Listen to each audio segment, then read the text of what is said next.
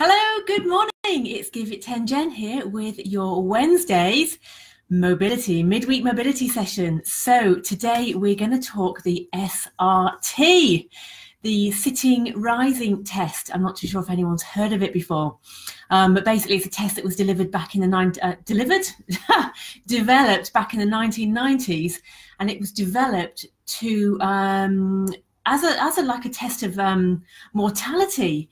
Basically the morning, Kate.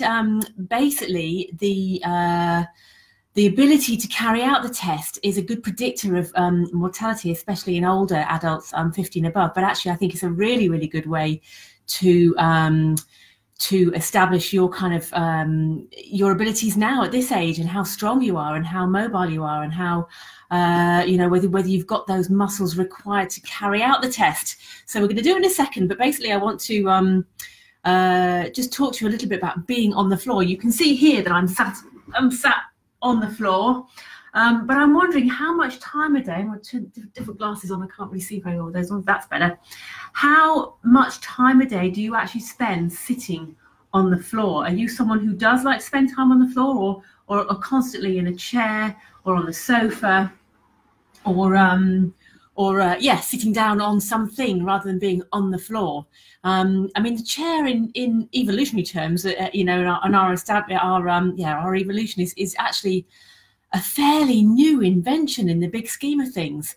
And for thousands and thousands of years, we did just sit on the floor, or just sit around, or balance against things and hold ourselves up against things. So the actual ability to get up off the floor just reduces as we get older and older and older. And we find that kids between 12 to 19 months, it's been well documented that they get up and down off the floor about over 100 times a day. I mean, they're just on the floor all the time, and they're up and down, and it's a classic case of use it or lose it. If we aren't down on the floor, we lose the ability to be able to get up off the floor. And of course, you'll all know the problems with falling in the elderly and not being able to get back up again. That's huge. So of course, if you're not practicing getting up and down off the floor, then you will lose the ability to get up and down off the floor. And a really good way that this test that was established, the sitting rising test, is a really good way to maybe check in with yourself and just see if you have got those muscular systems and abilities and mobility to be able to actually get up and down off the floor in this manner, which I'm just about to show you. So all you're going to do is, morning Lucy, all you're going to do is get yourself on the floor. Hopefully you're in something relatively comfortable, and you're going to sit cross-legged, and the idea is that you're just going to stand up and sit back down again. Now, there's no rush. You can take as long as you want over this, but it's just to see how well you manage to do it, and if you have to put hands down, and if you're unbalanced and all the rest of it. So literally, we're like here, we're going to stand up, lose me, and then we're going to come back down again. So stand up, and back down. See, I was doing this fine when I didn't have to talk, but now I'm concentrating on delivering it to the screen. I'm delivering it to you guys. I'm wobbling. So we're here. I don't want to trip over my trousers. I'm going to stand up and back down. Okay, so that was a perfect demonstration there on that one. So for you then, I'd love to know how you find doing that test and just being able to sort of stand up and sit back down again. And you basically, the score is out of 5. Well, it's actually out of 10. It's 5 on the rise and 5 on the getting down again. And basically you start off with 5, and then for every time you have to like put a foot down, put a hand down, or you get unbalanced and all the rest of it, you take 1 away until you get down to 0. So obviously a score of 10 is best, and a score below that, then perhaps you want to start thinking about strengthening those legs, especially quads and calves and glutes, those core muscles required to stabilize you as you come back up again. So really, really is a good, simple test to, before you go out doing any sort of, crazy exercise routines and, HIIT sessions and running and weightlifting. Is have you actually got that stability and strength just to be able to get yourself up off the floor? Another good thing to do as well is actually just spend some time on the floor.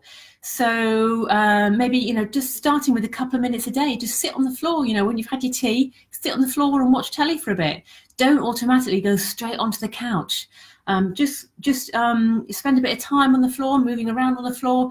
Those of you who follow me for a while know that one of my favorite exercises for getting warmed up is actually the stand up to get down, which is basically, so those of you who follow me for a while will know this. We basically stand up, we get down, then we roll over, and we stand back up again. And of course, that's a great way to warm up. Doing between 5 and 10 of those is a great way to start any exercise routine.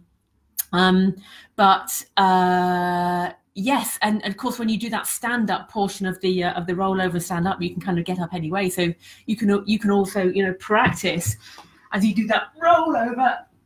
You could come into the sitting position there, and then practice standing up from there, and then back down again, and roll over, and cross legs again, and get back up again. So that would be a really good little way to really test yourself and work on that standing up to get down. Anyway, so that's our bit of mobility today. I hope you're all having a great week. And yes, what is it tomorrow? So it's Kit Thursday tomorrow. So I'm going to introduce you to another little piece of kit you can use at home to help in your workouts or your mobility or your strength or whatever it is we decide to use in the Kit Thursday tomorrow. Thanks ever so much for joining me today. It's great to have you here, and I will see you tomorrow for Kit Thursday. Toodaloo!